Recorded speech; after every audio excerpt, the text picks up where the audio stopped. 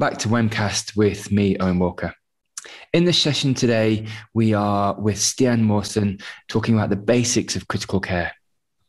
Stian is a retrieval practitioner working in Scotland with a particular clinical interest in pre-hospital emergency and critical care. He's also interested in major and complex trauma, resuscitation, paediatrics, and human factors. He's also a part-time lecturer at Stirling University on the paramedic science degree programme. In addition to pre-hospital care, Stian's interest also includes his involvement in international emergency aid and disaster response. He's also an avid traveller and a scuba diver. So welcome to Wemcast, Stian. Thank you, Eoin. Thank you for a very comprehensive introduction. I appreciate it. Pleasure, absolute pleasure. Stian, so what we wanted to do today, I know we've had a bit of discourse outside of the podcast, is around sort of tackling the fundamentals of critical care, some of the basic foundational principles. So just sort of opening up, why are the basic fundamental principles so important? Why is it important? It's the root of everything we do, I think. And the fundamentals, at least by my experience, and I'm sure you have some experience as well, Owen, is ultimately what's going to bail you out of a very sticky situation.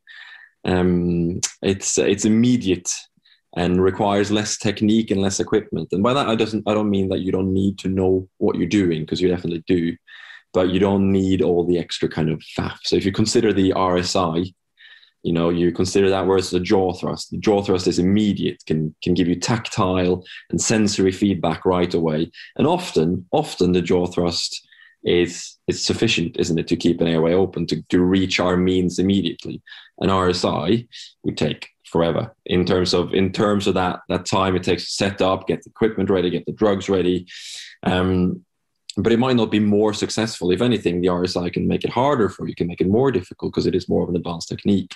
And there are definitely more people in the world trained in doing a jaw thrust than doing an RSI. So ultimately, I think the benefit of a jaw thrust, or the basics, if we refer to that, is immediate and is all-encompassing. It's omnipotent and everywhere, if you like. And if a jaw thrust doesn't work, that kind of immediately gives you more access to other options. You still have the OPA, you still have the NPA, still have a two-handed technique, repositioning, iGels, or the RSI, at least now in the UK scope of things, where you have this list of items in your pocket. And that's probably also why the JRCalc does recommend the stepwise approach. So you have these tools available to you after the basics is done, rather than focusing in on the advanced technique that might not work, and then you get stuck. And there are historically many examples, and particularly the Elaine Bromley case that we all come to know and maybe not love, that kind of fed into the human factors approach in medicine quite a lot from aviation. But ultimately, I think the basics are important, like I said, because they're a cornerstone. They're easy to deploy quickly, but also to fall back on. And particularly banging on airway management, it's shown time and time again for the paramedic profession, the pre-hospital profession, that we aren't really good at managing airways well. I mean, that's a lot of the reason why the basic scheme and the doctors in pre-hospital scheme in England and the UK came about, is because people were coming into the then not trauma centres with poorly protected airways. And the response to that was, well, we can send some doctors out to do some RSIs for this. But ultimately, like we just discussed, RSIs is not the root of all good. It could also be root of evil. And so falling back on the basics, I think, is important. And it applies to hemorrhage control, stopping that bleeding, or even just reducing pain. And that is for a technician, student paramedic, or critical care paramedic, or a doctor. It doesn't matter who it is. Always start at the basics and do a stepwise approach, build yourself up. Ultimately, what the patient might need is an RSI, but is that going to be right now with you? What's immediate and what works, eh? So listen, let's look back, because I think that's fantastic, and you've said a lot in there, actually, Stian. So let's look back to no, it's good, it's great, actually, and where you are now. So you're a Norwegian paramedic, come over to the UK, currently in Scotland, doing a full-time role in Scotland, but also working part-time in Stirling University as a lecturer. So everything you've just said right now, it kind of really applies not only to the critical care role you're doing, but how does that transfer through to some of the teaching and sort of mentorship you do really at Stirling University? How does that trickle down? What's the trickle down effect there? Can you elaborate? Yeah, so it would be more so around maybe just teaching I suppose what I'm getting at there is how are you teaching the fundamentals of pre-hospital care maybe, and or the fundamentals of critical care to the student groups, so that they can do the jaw thrust well, or that they do the fundamentals well. So when there is a top layer of critical care, that they're already optimizing the patients, or familiar with those robust techniques from a student perspective, because it kind of starts at that level, doesn't it? And then once they're taught well as a foundation, it's a great platform to build on. But that won't feature in the podcast, that bit. But if you go in, if you go in, like, just give it a couple of seconds and then go. So I think I kind of fell into education, which is interesting, that because I haven't got a university approach, I guess, to my teaching and how I bring that across. I very personally go into education and everything I do with parts of myself, if you'd like. So I always look at or consider what I wanted, and it was always my want and kind of an achievement for me to start working in critical care. So everything I've done has been working towards that. And ultimately, as pre-hospital care has developed, critical care is a tier that is there, and it is the ultimate tier pre-hospitally at the moment. So I always go in kind of thinking, that's the level, that's the end point. That's what any student that comes into university could be, a critical care paramedic. They could also go off and do medicine and other things. But in the pre-hospital realm, they could become critical care paramedics or advanced practitioners one day. And so it's already all about fostering that approach from the day they come in the door, not just focusing on the JR Calc. It's super important. It's absolutely the guidelines that any paramedic need to be aware of and should follow. There's so much more to paramedicine today than just reading the recipe. Paramedics today are part of making that recipe as well. And ultimately, any student that comes in through that door could become a research paramedic, could become a consultant paramedic, and so on. And so you need to start fostering these things early, and then, of course, teaching the basics well. There shouldn't be an ambulance jaw thrust and a HEMS jaw thrust, if you'd like. The jaw thrust is the jaw thrust, and it should be solid. It should be, like I said, immediate, and it should be accurate in every patient.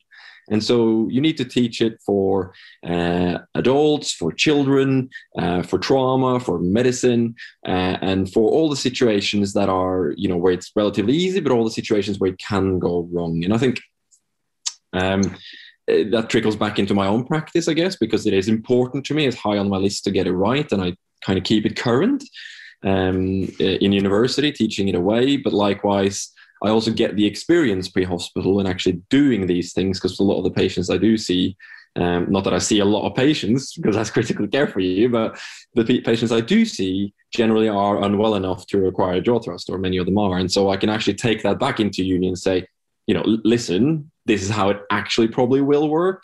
And I think that's quite important as well to my practice, is that I can take it back and say, look, I've done this more than once or twice. This is going to work for you, and this is probably not. So Stian, the old adage really is around the trauma patient is all about mechanism of injury with a robust patient assessment, and the medical patient is all about the extensive medical history with a robust patient assessment. So almost the meeting point is the patient assessment, but mechanism of injury for the trauma patients and past medical history for the medical patients. In your mind, what are some of the fundamentals of patient assessments that meet around the basics of critical care that everyone should really try and adhere to? Well, you mentioned the old adage of history taking, and it very much resonates with me still. If you listen to your patient, they will tell you what's wrong with them. That's the adage, and I'm a big fan of that. And so getting a good patient rapport and eliciting that information directly from the source is going to give you way much more information than palpating a pulse or squeezing a tummy or listening to a bystander. And I think we all have been in the situation where you ask the patient a question and someone else chips in with the answer, and you're kind of thinking, I'm asking the question because I want to know the answer, but also because I'm assessing my patient's conscious level and their coherency, and you're getting more. And so I've already just kind of added there that just asking the question isn't enough. It is also what you perceive and what else you sense. So I think very much still that examination, the important bits do not lie in the technical, in the prescriptive, checking that, checking this. It's using your whole senses. And your surroundings, you know. So in the medical patient, is this house tidy or untidy? Is the sofa or chair that the patient is sitting in suddenly been turned into a bed over a number of days? Are they mobilizing? Are they getting stuff done? Have the dishes been done? You know, all these subtle things that can tell you something's not quite adding up to this patient, who tells me they're generally well. And same for mechanism of injury. Look at the vehicle critically. You know, for example, in an RTC. Has the front wheel moved anywhere? Has the cabin been intruded? Has the windscreen even been cracked? And if not, you're probably not looking at a major injury here. But if those things are present, or the steering wheel is suddenly been pushed far back into the vehicle, you're looking at someone who could be sick. Have they used restraints? You have to kind of go out of your way. And then when it comes down to the nitty-gritty of it, I say the most important thing in your assessment is to be courageous and resilient enough to just check properly and take that time to not rush through it and take your focus off the other bits. It's so easy, just like when we lead a team, we say it's easy to get drawn into the clinical stuff. But when you're alone in a situation like that and you don't have your full team yet, it's easy to do the opposite and to want to start and task manage, but forget to actually check fully what's going on here. You know, I imagine myself in many situations, a paramedic and ECA crew, where your patient is so unwell, you need to start doing things immediately, but you can't do things immediately and check well. And sometimes that's right. You just need to crack out a simple ABC and start correcting what really needs to be corrected. But then you need to stop at some point and say, I need to go back and recheck and do it properly. Particularly, you know, chest injuries is a bugbear of anyone. I think there's enough evidence out there to say that not just paramedics, but any clinician is not really good enough at detecting chest pathology, even if we check really well. But, you know, the first thing we can do is to check that really well and then focus on the chest, check each side, check each rib, clavicles, listen well across the whole chest. Before you can really exclude. And I know someone will be listening now and yell at the screen for me saying listen well instead of pulling out the ultrasound. But I'm just considering who's listening in. I think, you know, the stethoscope is still very much our kind of cornerstone of practice. And ultimately, if you can do ultrasound, I think, you know, in a couple of years' time, that's going to be the suggestion is pull out the ultrasound and have a look at what's happening in the chest.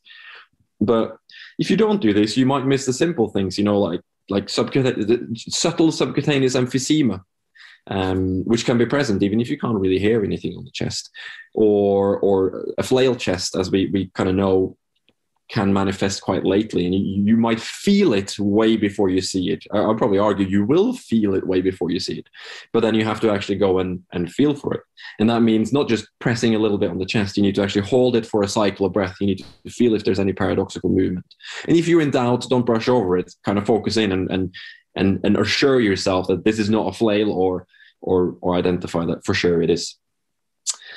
And another bugbear, or not bugbear, but another important thing I think to getting the examination well is remember exposure. So not just unwrapping your patient. That's important to look. Again, use all your senses. If you're going to be able to perceive, you can't do anything through clothes. It doesn't really work that well. And for sure, all my examinations through clothes, I always go away from feeling I'm missing something. You know, just that like little voice in the back of your head saying, there's more to this, but I don't know what yet. Because sometimes you can't undress the patient. And that brings me to kind of the other side of that sword, the other edge, is make sure you cover the patient back up again. And I see that time and time again, patients, unfortunately, being slightly forgotten about. And if I can just mention it, hypothermia is really important. I mean, even in summer, you know, normal body temperature is 37 degrees, take plus minus, depends on the book you read.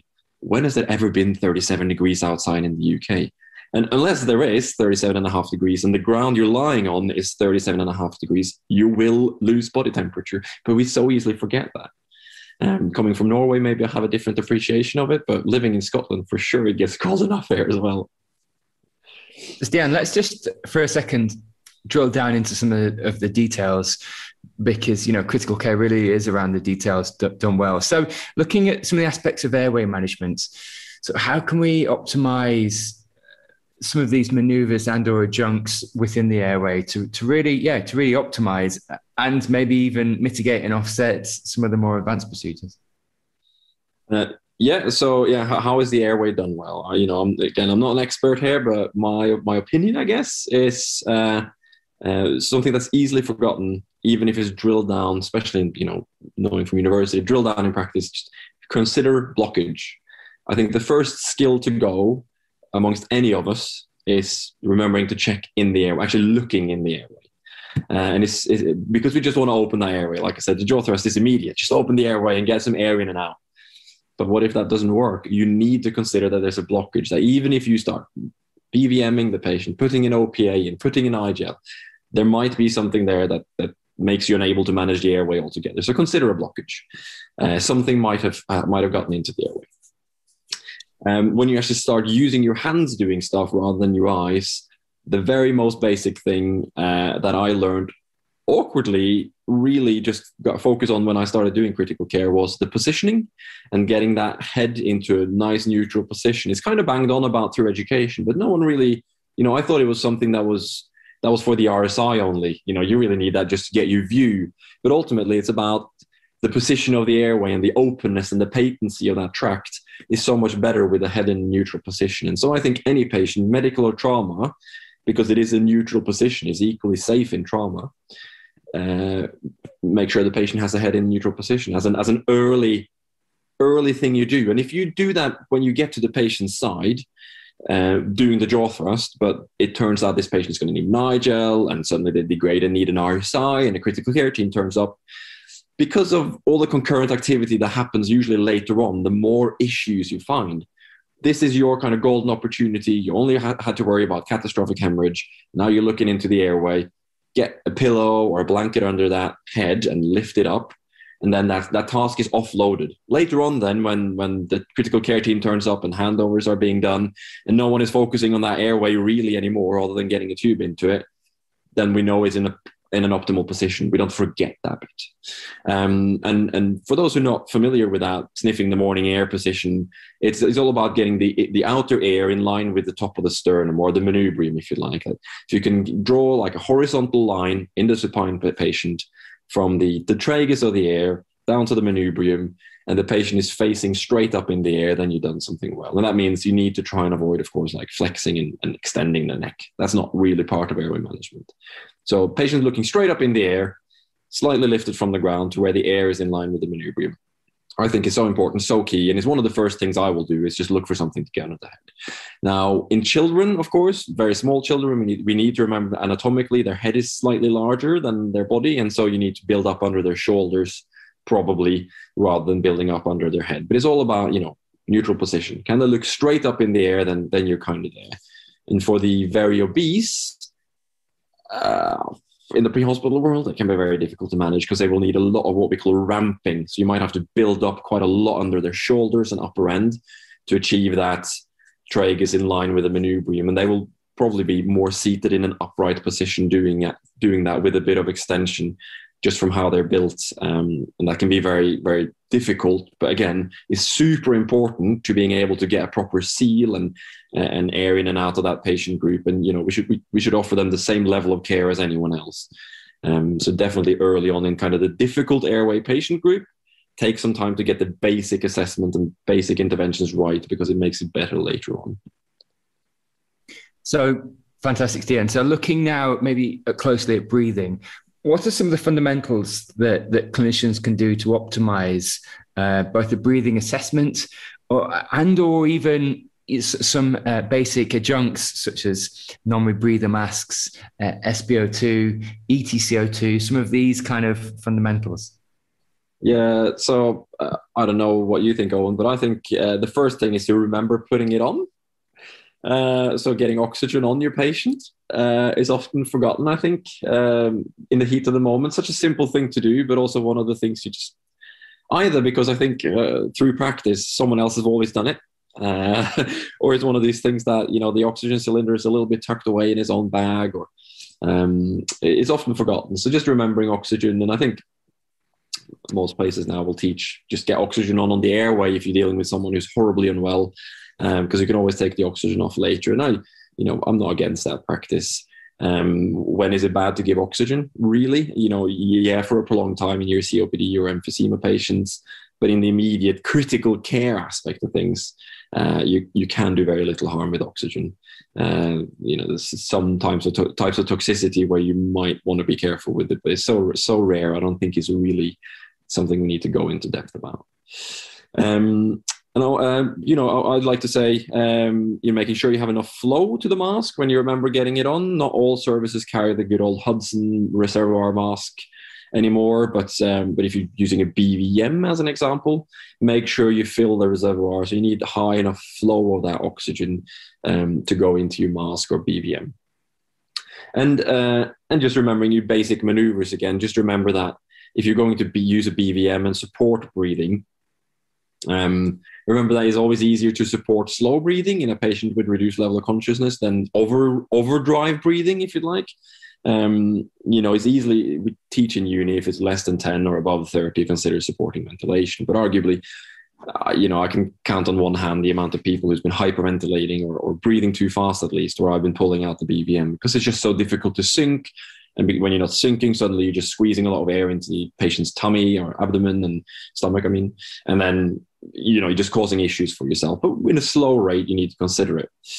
Or in the patient who's not breathing for themselves at all. And then I think just the pearls and pitfalls would be, because it's so easily forgotten, is remember that you're not trying to push the mask onto the patient's face. You're lifting the patient's face into the mask, or at least the lower jaw. And it's just kind of resting on the nose, isn't it, on the maxilla, and pull the jaw up.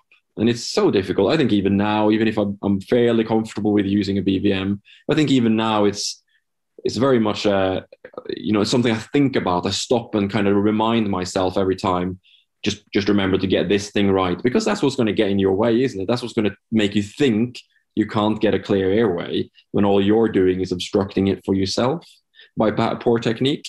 And suddenly you're now, chucking a nigel or a tube into someone who didn't really need that. And on that note as well, being careful with your fingers. You're supposed to do a good, nice grip with your fingers around the jaw, but you could, and particularly in children, you can squeeze off the airway if you put too much pressure on like the mentum below the voice box and the chin. And those are kind of the two pros and pitfalls, I'd say. Remember to lift. You can go on bang on about the C grip. We all have tried to hold it, and we'll probably do that. And ultimately, asking for help, is not bad. Get a two-hand technique on early. If you think that what you're doing is not working, get a two-hand technique on. Get your partner to come and hold the mask with one hand with you, or they do a good old two-hand technique while you can squeeze some air in and out. And another tip, I guess, is if they got a beard, you can always use some lube in the beard to get a good seal. I think that's a trick that's not disseminated widely. But the people with beards can be ventilated. It is definitely going to be troublesome with the pressures you generate, but you can use a bit of lube in the beard to get that seal. Any tips about, Owen? Absolutely, yes. So everything you've really just said there really resonates with me. Also, Stian, as you mentioned, trying to harvest as much information from the patient as possible. So paying attention to the SpO2 monitor on the finger, make sure it is on the nail bed. Mindful that if the nail beds are cold, that it might not be accurate as a reading. I'm a massive advocate of ETCO2, self-ventilated ETCO2, so the nasal prongs, as a surrogate of cardiac output. And it's about trying to harvest as much information as possible for the breathing assessment. Look at trends. For the breathing assessment myself, get the hands around the back of the chest, because a lot of people miss posterior rib fractures. So really start to feel and innovate around the chest and around the ribs. It's not foolproof. It's not entirely sensitive. Just because you can't feel a fracture doesn't mean one hasn't occurred. But if you can, then Even to try and sense pain and get that feedback from the patient, as you said, but trying to cleave as much information from the patient as possible, whilst, like you said, treating the patient. And from a respiratory assessment, the respiratory rate is pretty much the most physiologically sensitive sign. And so someone with a consistently high or above average respiratory rate, in my mind, is probably the biggest warning sign outside of any other physiological marker around blood pressure, pulse, SpO2 or CO2. And that is probably the biggest red flag in my mind. Excellent. I completely agree with you, and you kind of stole the words out of my mouth there, which is great.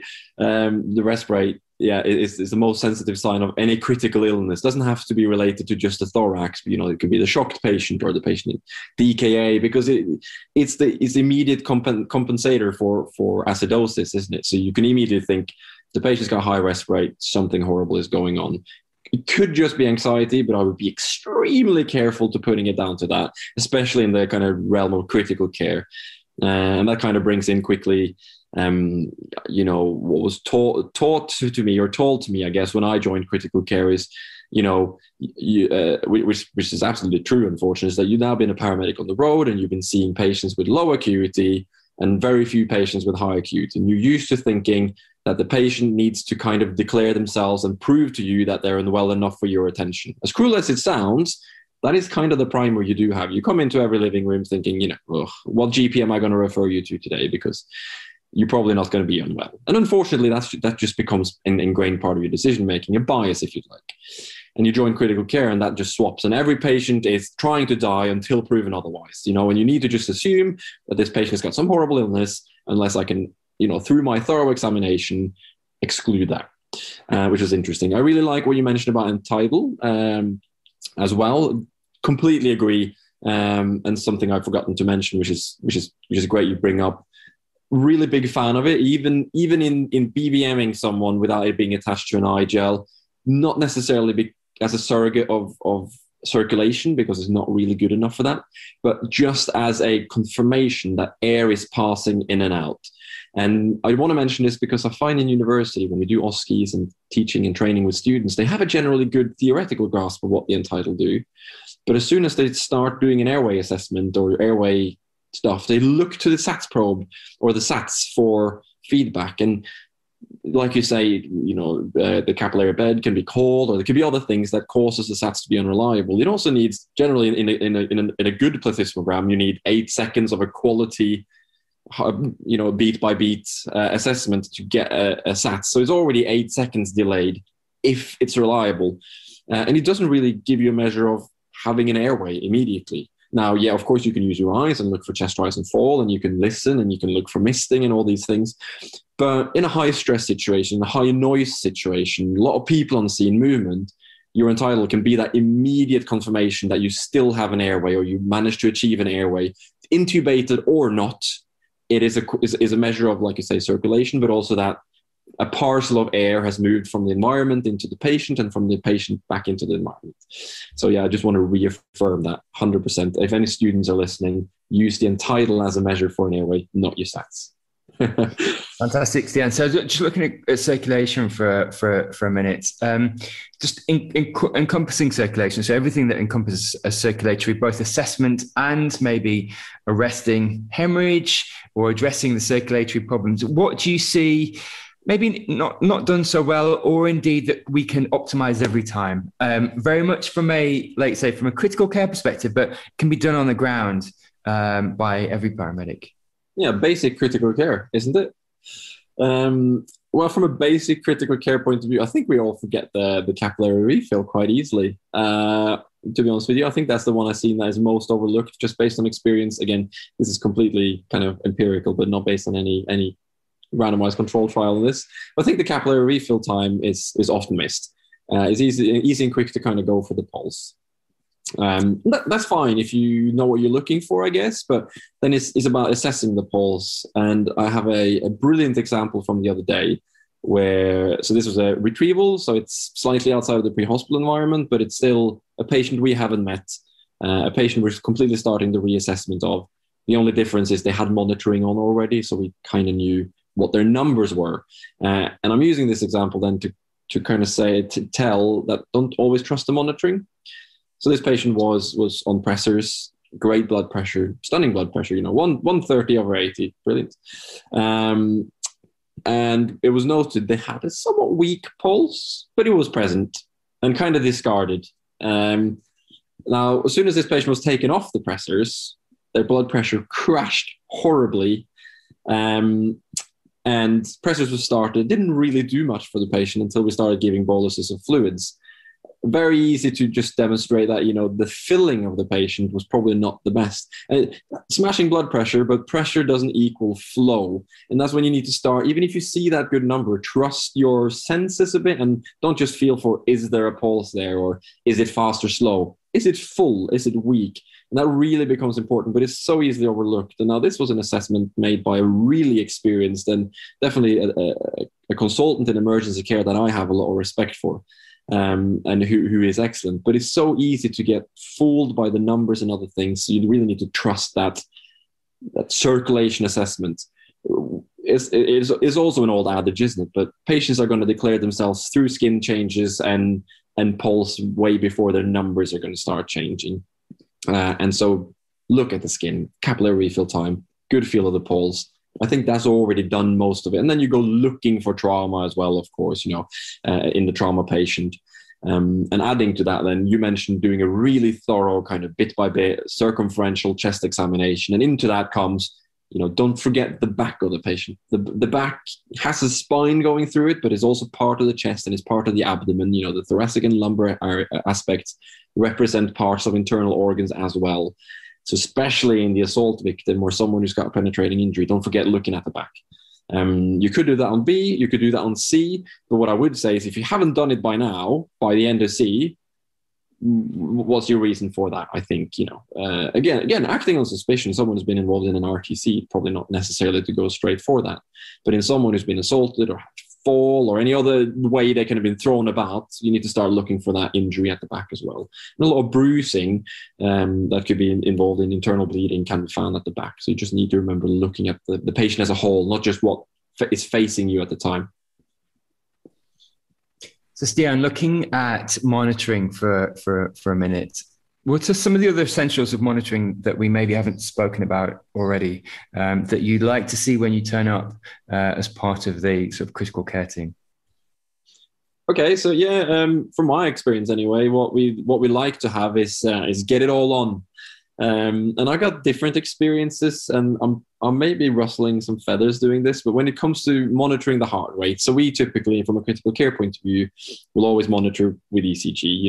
SATS probe gives you a pulse rate to some extent. It won't give you a heart rate, and likewise, a heart rate won't give you a pulse rate, in the sense that, the SATS probe counts on there being delivered a parcel of blood to the finger, whereas the heart rate can be something different. You can have in a VT, you can have a heart rate of 200, you can have a pulse rate of 80. And so it's a good measure of being able to kind of see the difference in what's actually happening and what's being delivered, in addition to using your fingers, as we just established, because SATS probe is not always a very reliable measure. And how this is done, there's two schools of thoughts. So I come from the school of thought where you smack two defib pads on because they stick well and they're not going to fall off, and you've got a good measure of a heart rate. And I also feel like it signals to the world that this patient is a critical care patient. I think it's important in that sense. I have personally a lot of experiences with 4 leads kind of popping off easily, a lot more cables, a lot more fuss in the way. So for me, a 4 lead is it achieves the same, but it causes issues for me in terms of transporting and packaging the patient. So I would prefer using 4 lead ECGs. And I know some services as well will go down that route. Some services will not. So if you happen to be a paramedic in Scotland and you want to prepare the patient for me, then please put some defib pads on so I can see what the heart rate's doing. Also, of course, blood pressure. So non-invasive blood pressure is what we're doing. There are definitely some interesting studies into using intra-arterial blood pressure monitoring pre-hospital. I know some services do it almost religiously. If you go to Norway, the air ambulance there is going to put invasive monitoring in most patients. And it might come here. But until then, non-invasive blood pressure with a cycling blood pressure going on. I'm sure I can see you're nodding, so you probably agree with me. That's we want to know what's happening on a case-by-case basis. And this is, again, when we talk about our kind of, I hate to use the word bandwidth, but if we use the word cognitive bandwidth, this is going to be one of the things that go up easily and early. It's remembering to press that blood pressure. So it would be nice to just know that every time you look at the screen, you're going to have a relatively recent blood pressure because it's done it on its own. And who's got the answer to what's enough? My previous service, we used every 3 minutes. Now I think every 5 minutes, and it's a case by case basis. But if you got the blood pressure on every 5 minutes, then that's a good start for us. And have the SATS probe on if you can. And tidal, like you mentioned, even if that's the nasal. Sometimes you turn up to this critical care jobs, and it's critical care maybe more in the sense that the patient requires a sedation, and as part of that you do want to monitor their breathing quite closely, and then having just the nasal and tidal on will be beneficial and will be helpful as far as monitoring goes. And of course, a temperature, especially before you immobilize the patient, before you put the head blocks on. We only got tympanic temp probes, and the validity of them really in ascertaining a true temperature, we could probably argue day in and day out, but at least it'll show you what the tympanic membrane is doing at the moment. And having that done before the head blocks go on, because time and time again, and I'm definitely a big perpetrator of this, you kind of get in the ambulance, patient's head blocked, you're on your way to hospital, start thinking about all the other things you can do and go, has anyone done a temperature? No. Well, it's too late now.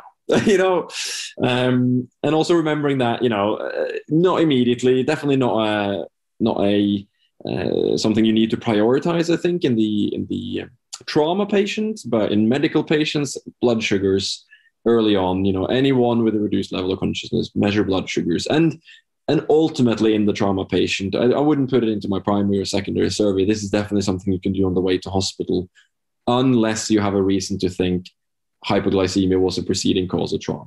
And I guess that feeds back into our examination. Always be skeptical to what's happened and how it's happened, and consider that a medical incident can have caused a traumatic incident. So Stian, looking at CPR for a second, so could you just sort of outline maybe some of the vital aspects of CPR that need to be quality assured to sort of optimize outcome, either that you see anecdotally on the road or that you adhere to as from a principle basis? Yeah, chest compressions, of course. Chest compressions, chest compressions. So getting the compressions right, of course, and getting that hands-off time as minimal as possible. You don't need me to tell you this, because it already says in the evidence and it already says in the literature that what we need to do is focus on chest compressions and minimizing the time off the chest. But unfortunately, still my probably biggest bugbear is the time taken off the chest to perform something. It's definitely much, much better than it was 5 years ago. We're all better at it. I'm better at it. When I started practicing paramedicine as well, this wasn't, we knew it was important. You could take some breaks to do essential things. And that it's interesting how that's changed to kind of say that the only essential thing is doing chest compressions and nothing else really matters.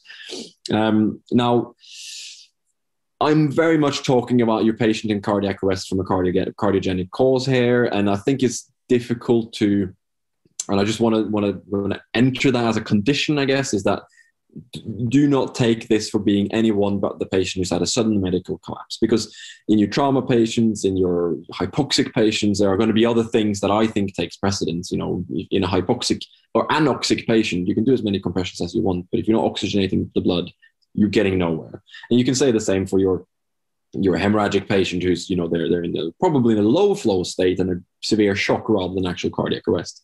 And then you need to look at targeting that. And we can come back to that. When it comes to CPR specifically, which is for this group of collapsed medical patients, the time on the chest is what we need. And the reason for that is that we need to get flow to the heart. Isn't it? It's coronary blood flow. And that only occurs if we push blood into the aorta that gives blood to the coronary arteries. And as such, then in a cardiogenic cardiac arrest, that's what we want to achieve, to optimize the chance of success when shocking. And so we're kind of on the pretense that we have a shockable rhythm as well. Of course, it goes for your other rhythms. You always want it to be optimal conditions in the heart. But when CPR is the treatment we give, when CPR is the most important, is when the heart needs the optimal circumstance to be shocked and be ready to receive a shock. So hands-off time, deep enough is not really an issue I see anymore. But recoil, I think anyone who's done an ALS course will testify that that's probably a lesson they learned during that course, is that they're not good enough at recoil. I think that goes for any of us in the heat of the moment. And I think that's just how we're built. We got, generally as a population, particularly in a modern population, we got bigger upper bodies. If that's because you're buff or because you're beefy, doesn't so much matter. But that tendency to lean onto the chest, rather than using your hip as a hinge, if you like, is something I see. And so it's suddenly just kind of caving in the chest, but not allowing time for recoil. And without that recoil, you're not getting that coronary filling that I just talked about. And hence, what you're trying to do is not really working for them. Have you got any tidbits to share, Eoin? Yeah, so great question. So I see CPR, or very much did see CPR in being performed probably too fast, more so than too slowly. So a metronome, and the utility of a metronome was always great, because actually the subconscious bias is that I'm doing this fine, I'm doing it regular, but actually 9 times out of 10 there's an amygdala hijack, and the endogenous catecholamines are released, and your homemade adrenaline takes over, and it's 9 times out of 10 too fast, and that it feeds into the recoil problem, because there's not enough time for recoil. So putting the metronome on consistently is absolutely key. Hand position as well, anecdotal, but your heart is roughly the size of your fist, sits in the center of your chest, not off to the left, off to the right. You're right, hands off, time off chest time is absolutely key and should be minimized.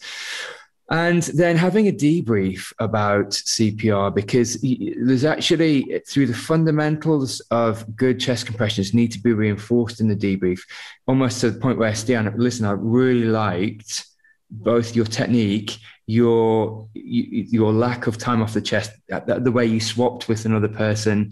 I like the fact you quality assured your CPR with the metronome. I like the fact you were using closed loop communication. And so almost bringing it out in the debrief and re-emphasizing how important some of the fundamentals are, irrespective of intubation or anything else. So it's that positive reinforcement of practice around the basics, and then quality assuring them in the moment as well, and almost sharing that with the rest of the team. Okay, make sure, right, hands are in the center of the chest. I've got the metronome on. We're going to change out. I've got another rescuer, another provider coming in, and it shows the rest of the team that this is all being thought through in the moment. So absolutely, and everything absolutely what you notion towards, yeah. Thank you. I really like your Pavlovian approach there. Positive reinforcement is really good. Essentially just condition the workforce to do it right over and over again. But I think you're absolutely right. And I think that's important as well, is actually, like you say, centering out that one bit in the debrief, rather than focusing on all the, if I can call it, the sexy and Gucci stuff, if you want. We all want to intubate and we all want to do these things, but actually reinforcing that because you did the basics right, that's what drove the team forward, which is what we're talking about, isn't it? Right. So Stian, could you speak to how important 360 access is, and what that allows or permits for the rest of the scene? Yeah, it's fundamental in everything I do. I try to teach it as well. I don't think it's universally taught as a kind of go-to immediately. I still see a lot of kind of treatment in situ in some awkward situations, kind of patients up against walls, and the famous patient in the bathroom getting CPR where there's no space. So why is it important? Well, first of all, for space, optimizing your ability to help the patient, both in doing assessment properly, as well as ergonomically being able to keep your muscles, you get the skeleton in such a position that you can work at a prolonged time as well, without exhausting yourself or causing yourself injury. So there's a split aspect here, is, your own safety.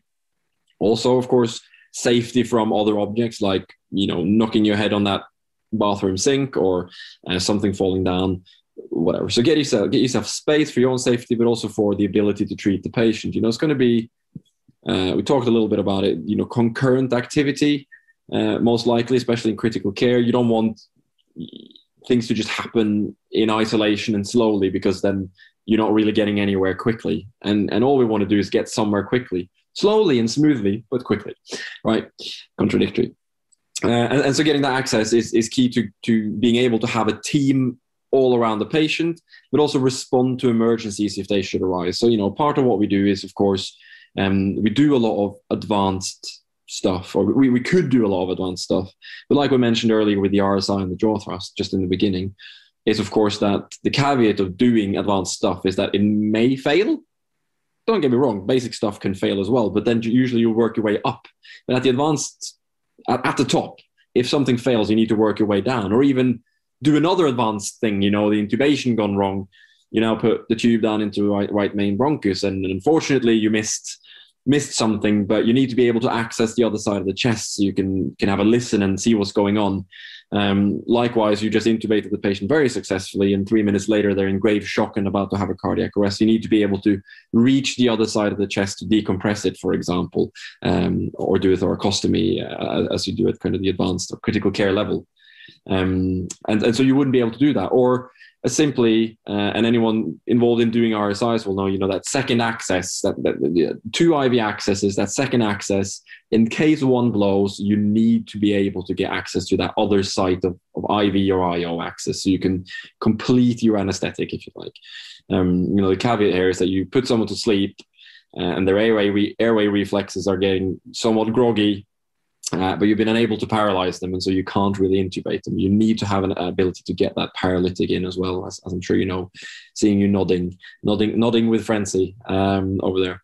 And so it's important to all that. But then it boils down to the aftermath as well for your momentum. Packaging the patient with that 360 access. You can have a split scoop either side. You can be ready to go, and you can have that forwards momentum as well to kind of crack on and get going to where the patient ultimately needs to be. No matter how awesome we are at doing what we do, they need to go to hospital. So Stian, you've mentioned around keeping the patient warm and the importance and fundamental importance really about avoiding hypothermia. So maybe if we could just progress onto something that is probably key to your practice and that everyone can embody, which is around sort of non-technical skills really. And so just in your mind, how can clinicians or otherwise sort of optimize communication in times of stress? Looking at the non-technical aspect of communication being the first modality you use as you step through the door. How can patients optimize their communication? Yeah, how can we do that? That's the holy grail, isn't it? Really, Owen.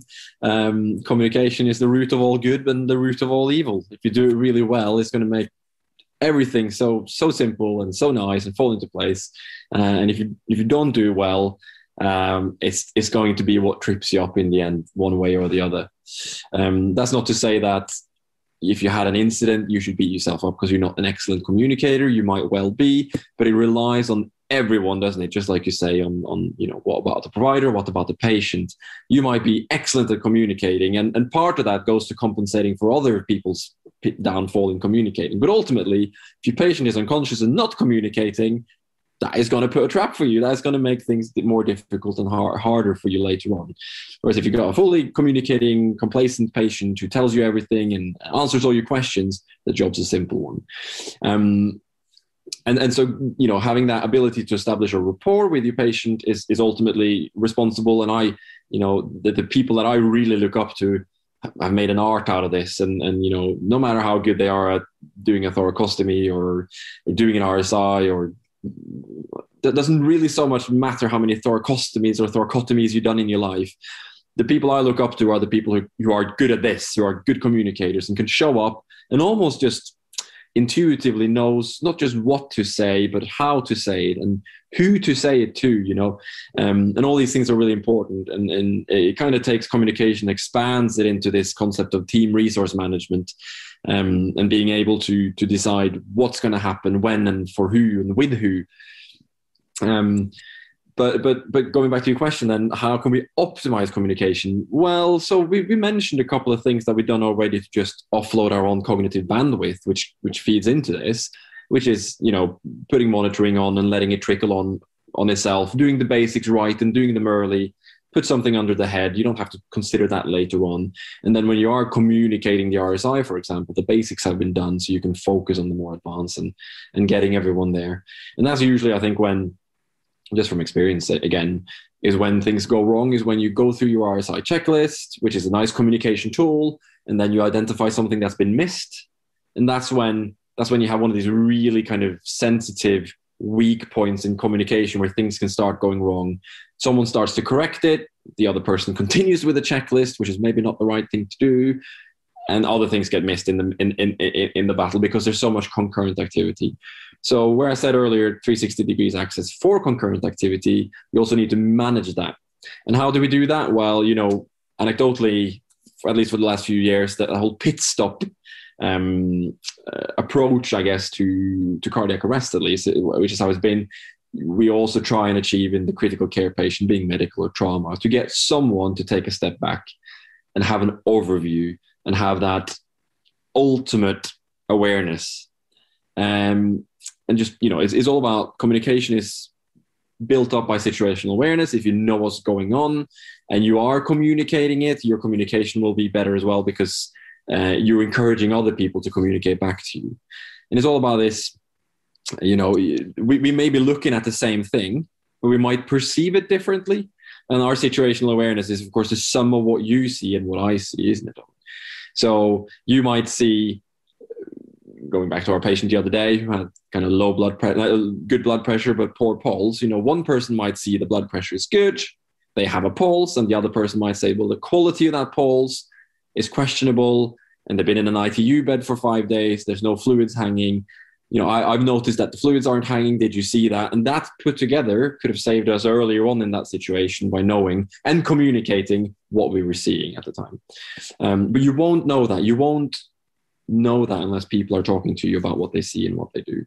Kind of gone a little bit on the tangent here and brought this more probably into situational awareness, but talking about the non-technical skills, you know, situational awareness is what we want to achieve by our communication. That being gathering the information from the patient or telling that information to someone else. It is all about feeding into that joint picture, operational picture, I guess, of what is going on and what needs to be done, and what are we expecting to happen as a result of that. You know, what do we want to achieve? Sorry, please feel free to chip in with some of your own thoughts. No, that's everything you said there is absolutely fantastic, Stian. And like you said, lots of, you know, everyone can embody these techniques, you know, and you notion towards sharing a mental model. And that really just means actually oversharing what your thoughts, and everyone can do so, to actually, you know, what are you seeing? Even if we're on scene, Stian, what are you thinking? And I'll tell you what I'm thinking, and we'll try and articulate from the whole team if we're missing anything. And so it is that culture of almost oversharing to make sure that everyone's been heard, and you're coming to the best conclusion. Also, this closed loop communication, this read receipt, and with incremental stress, background noise, which becomes foreground noise, and especially if the patient's making noise because they've got an agitated head injury, then you can't get feedback from them. Your communication needs to become so much more pronounced and overt. And having that read receipt from people is absolutely key. And that quite often involves nonverbal communication with eye contact, the reiteration of the message back to you to make sure it's the correct message, and then on task completion, them coming back to you for them for another task or to share the mental model again. So, but interestingly, especially when I've worked in London and other services, the more resources on scene actually create this problem more frequently, because the more bodies you have, the more malaise occurs, and actually the more pronounced you need to be with your communication. It's almost easier with less resources on scene, where there's not as much, there's not these micro conversations, because a macro conversation needs to happen. People need to have this macro conversation so everyone is aware of, like you said before, the defined outcomes in 5, 10, 15 minutes. And then we'll break them down into the details. But that you need to dispel micro conversations and have a macro conversation, and then synergize and put the team to work. And in my mind, that flow of communication, whilst illustrating you're equally as able to become task focused and unidimensional, means that you can then say, guys, am I missing anything? Am I missing anything? Is there anything else here that I am not seeing? I've shared exactly what's on my mind. And in incremental stressful situations, this seems to work optimally for me, because you very much need to be intentional with your communication. Yeah, and I think you're definitely saying something that's resonating with me and probably many others as well that are in these situations where you are, I guess, at the spearhead of a team sometimes, where people are looking to you. And I really like what you say about, this speaking up. Again, just reiterating that, especially for the student paramedics who might be listening here, is, but everyone else as well, is that even if you don't necessarily know exactly what's needed or what's going on, if you just verbalize it, someone else probably will pick up on it if you mention it. And it's almost like if your team leader is the chef and knows the recipe and knows what you want to make. I guess cook is probably a more English word. It's the cook and knowing the recipe and knows, the ultimate goal, which is going to be, this is what we need to piece together to get going. Then there's no harm in you putting the ingredients on the table next to them, offering that ingredient. Is up to the chef whether or not they need to use that ingredient, whether or not that information is necessary. Throwing out a lot of unnecessary facts is not important. But if you observe something, say it, and then other people can use that information either to, I guess, strengthen their opinion and picture what's happening, or lessen it. I just want that resonated quite well with me, I think. Stian, you mentioned around situation awareness. We've mentioned closed loop communication, shared mental models. Could you maybe speak to, before we just move on, around active listening and the power of active listening and how indeed we do active listening? Yeah, I think I just said about, taking in those pieces of information. And you also mentioned a lot of this, Owen, I think, wasn't it?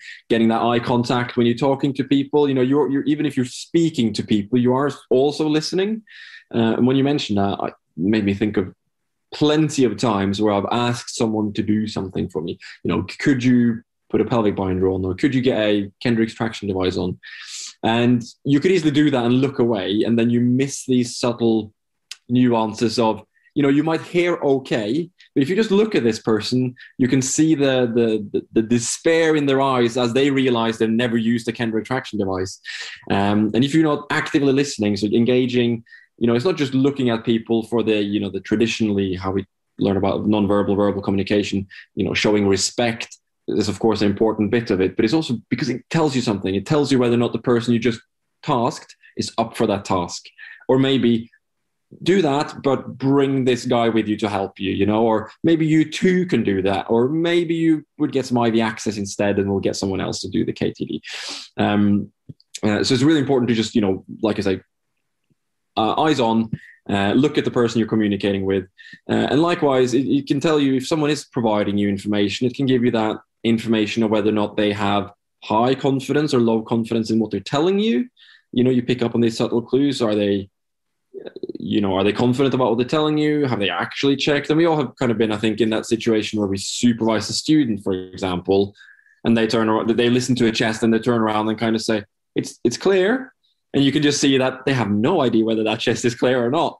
And so I guess it's important to whether or not you're going to take things at face value. And if you're looking away and you're just perceiving information left, right, and center, you might be getting false pieces of information, or at least not necessarily intended to be false, but inconfident pieces of information. And that definitely feeds into your overall impression, not just of what's actually happening with the patient or the result of your intervention, but also tells you who you're working with. and can be quite important, especially in the early stages when you just arrived on scene. You're trying to get a feel for people and how they will fit into the wider team, which is, part of this team resource management is how am I going to use you? If you can identify someone who's really kind of switched on, they can be a really key player. You can also notice things among the team when they communicate, who has the natural leadership in that group. And often it might be important not to step in and declare yourself as the critical care paramedic and I'm here to take over. Very rarely that bears success. If the team is maxed out, it might be required, but more often than not is finding who's the natural leader and supporting them. And in one way, turning yourself into a follower, I guess, a helpful follower that suggests ways to go about things, but let them keep that leadership. And you'll only pick up on that if you take a second to stop and, I guess, in the wider sense of listening with your eyes and your ears and your senses. Otherwise, you won't get there. Stian, could you speak to some of the incremental gains that can be made and small wins that paramedics and or otherwise could make on scene that could contribute to some of the bigger wins within critical care? Yeah. I think we talked a lot about small incremental gains already. So, you get your monitoring on early. And really sum it up, I guess, or bake it into the acronym COMA, which I'm sure many people know, particularly if you worked in London. I'm sure you're quite well versed in COMA, which is an acronym for clothes, oxygen, monitoring, and access. And it touches on quite a few of the things that we've already mentioned. So I said, like, make sure your patient is exposed so you can see what's going on. So get the clothes off so you can see what's going on. I do want to add here, consider hypothermia and how you cover your patient up again. But you can exchange clothes for blankets to some degree. Just because you want to see what's going on doesn't mean you don't cover your patient up.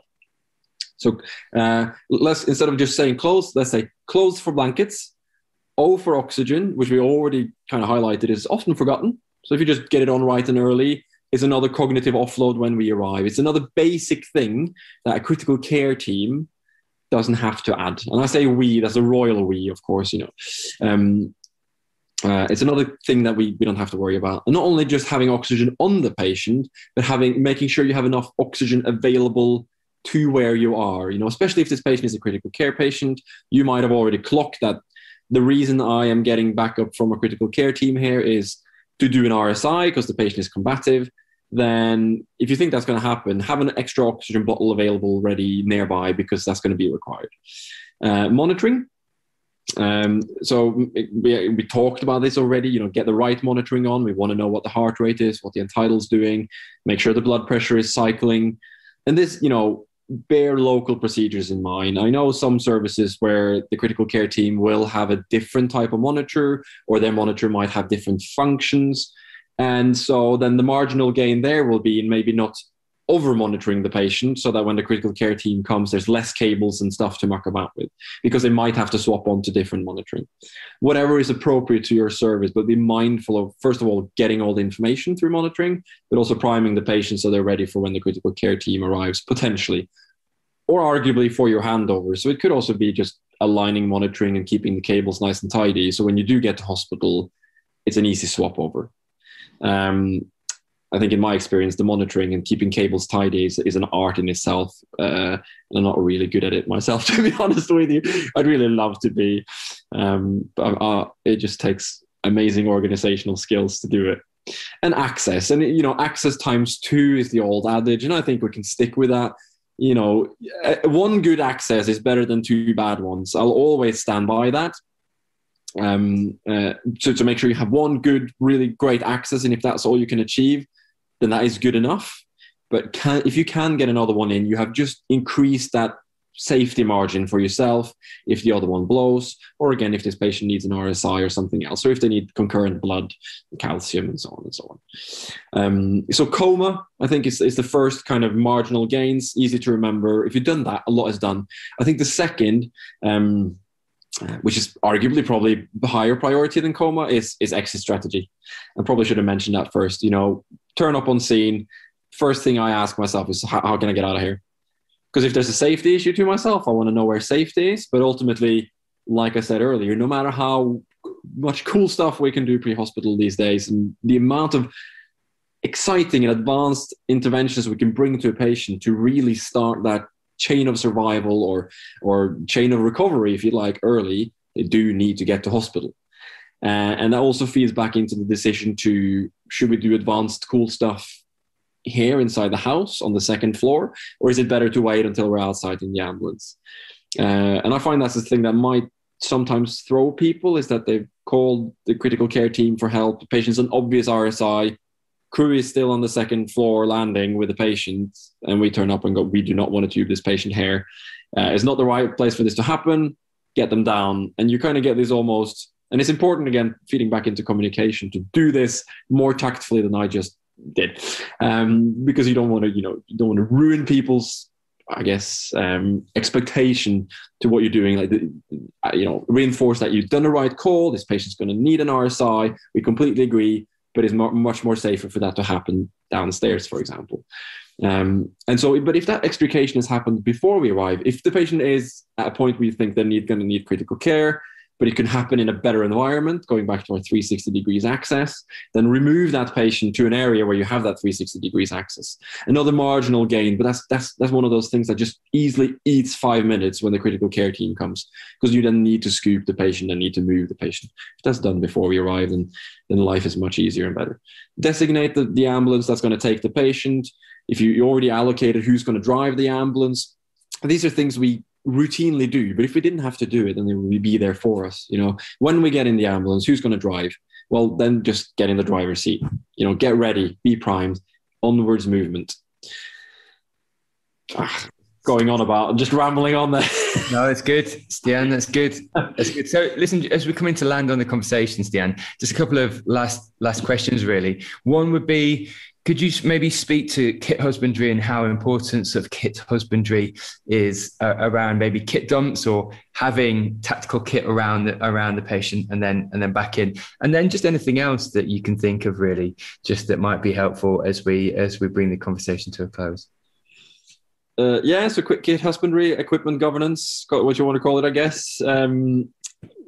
It's increasingly important, and it's something I guess personally didn't really, wouldn't say didn't care about, but maybe didn't kind of afford the importance that it really does hold for a slick and optimal scene. And this just goes back to kind of cognitive bandwidth, in lack of a better word. Going back to reinforcing that, if you have a system first and foremost, so make sure that anyone, whoever you are, with the kit that you normally use, make sure you're familiar with it, and make sure that you have a system to how you place it and how you use it. And that might look different from organization to organization, service to service, team to team. And so I'm not going to go into the details of that. But knowing what you have, where you have it, and where you like to have it is really important. And I think most people will find that that's probably going to be somewhere on the right side of the airway, because that's where you'd like your assistant to be if you were going to intubate or doing an eye gel or whatnot. And then that feeds back into where would you then like your monitor? Because if you go to your critical care patient, we're not talking about Doris who sat on the sofa with a little bit of chest pain here. We're talking about the patient who's critically unwell, probably lying on the floor or some other surface, and you have to do things. Then you probably find yourself at the head end, or you have someone doing an airway, even if it's just monitoring or leading the scene from the head end, right? And then the monitor needs to be available for that person, particularly if that person is the person leading the scene, going back to feeding information into the one channel, the cook that ultimately knows the recipe needs to know if they got enough eggs, if you like. Sorry, it's a poor analogy, but they need to know the information they need to know, which is also on the monitor. You want your most critical items accessible to you immediately. So your airways and potentially your IV access and fluids, the stuff that you can use to do something with, or it might be a thoracostomy set if you got access to that. Something that you can easily kind of alleviate immediate threats to life with. And then you need the system for where your auxiliary bits are going to be. What about the other things that you may need? The pediatric extension tube maybe that you might not need in more than 1% of your RSIs. But when you need it, you need to know where it is and you need to have it handy. A bandage, good to have easily available, but how often do we really go to people who are exsanguinating outwards? And again, that's what I'm saying, role and organization specific. If you're a soldier, you're probably going to need access to blast bandages more than you're going to need access to an RSI kit. If you work in civilian critical care in the UK, an RSI kit and thoracostomy is going to be what you're going to be doing most of the time as an advanced skill, or maybe having access to blood. And it's all about putting that, in a system where it's easily accessible and reachable, but also not in the way of that 360 access. And you need to honor that 360 access.